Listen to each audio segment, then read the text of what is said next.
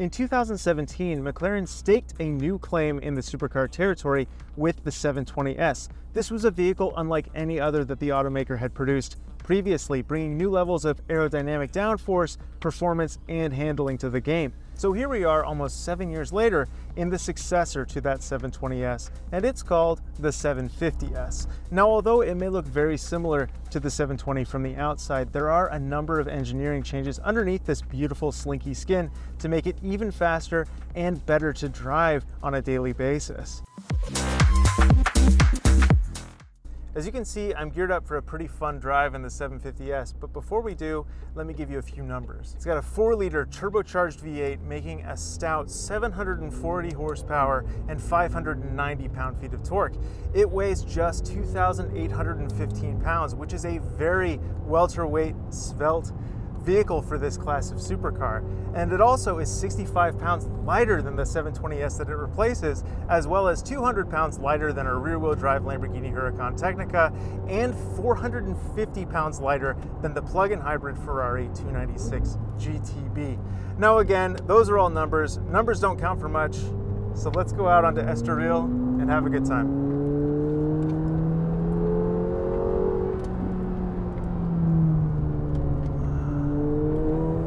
Ramp up the performance.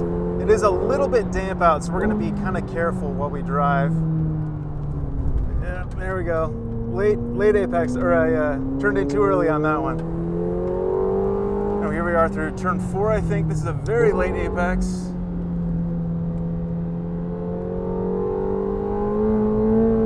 There we go.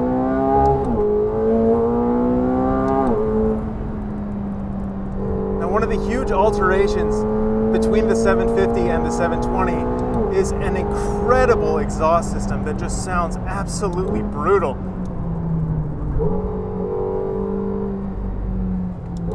Whoa, yep, chicanes. Bungled that one real bad. This is my 11th lap of Estoril, and I have had such a hard time on that corner complex. But let me just tell you, it's through no fault of the car whatsoever. The 750S has such a live and very, very snappy steering. It's absolutely brilliant to drive quickly, and it feels very nimble, and it turns in really sharp. Everything about it is just kind of custom tuned to make sure that you're having a really good time as well as making a really great lap time. Best of all of this track day performance doesn't come at the expense of everyday usability. The 750S feels wonderful on the open road. Earlier today, they let us take it out in the roads surrounding Estoril racetrack, and even over cobblestones and broken pavement, it rides beautifully, and it steers with tons of authority. There's just a lot of feedback that comes through, but at the same time, it doesn't rattle you to bits. It just feels like a really enjoyable, entertaining sports car when you're out on the road while maintaining hypercar levels of performance out on the track. Now I'm gonna shut up, and you guys are gonna see exactly how much work I need to do to keep up with the 750S while my fantastic instructor tells me what I'm doing wrong and what I'm doing right. Let's have some fun. Right, you good? Yeah, it wasn't too bad. Driving well. Just keep driving as you are. Okay. I'll fine tune on little areas. Just be more patient mid-corner on the throttle. That's it. Hold it like this and build on the exit as you see the exit. Turn early here. Go, go, go, go.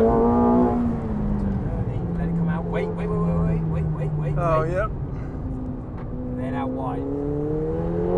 Left side. Just lift off a little bit. Get to the curb. Go out wide as you accelerate. Full. Right hand side. Just feel the load of the car here. Yeah. Right, we've got loads of grip. Get back tighter. Bit more throttle. Bit more throttle. Bit more throttle. Bit more throttle. There we go. It's so good. Keep going till I say. Keep going. Keep going. Hard brake. Oh, look at that. Right, we'll give it a cool off. Oh man, it's so brilliant. I mean, so I really do wish that we would have had the camera rolling in the first few laps, because this car is so much faster than I am ever going to be. Yeah. But yeah, I appreciate you kind of being patient with me and helping me figure out the trick of the trade. All right, I'm out of the car. I had a great time out on the track. Let's just take a moment to pause and observe the beauty of the 750S. Now, enhancements compared to the 720S aren't immediately apparent. From several feet away, you probably won't even notice there's anything different at all. But once you get closer, you can tell that the front fascia has been revised and there's a deeper front splitter for improved aerodynamics. What's more, even though this car has the carbon fiber eye socket, you can get body color if that's more your speed. I drove a Spider earlier today that was optioned to us and it looked fantastic. Moving around the side of the car, you can see that there's some aero enhancing ribs on the front fender that are borrowed from the 765 LT, and they look great here just as well as they do there. McLaren's double door skins look fantastic as well, and you access the car through this handle right here, which really cleans up the side appearance. And then around the back, you also get a larger deck lid spoiler that again provides more downforce, as well as a reshaped engine grille that gives better cooling, and this new high-mounted exhaust system that looks like it's borrowed from the Longtail and the cars like the Senna and the P1. Now, this has also been re-engineered to give you that thrilling sound that you heard out there on the track, and if you go for a Spider, you also get a drop-down rear backlight that channels that noise beautifully right into the cabin. Now, as you might expect, those enhancements don't come cheap.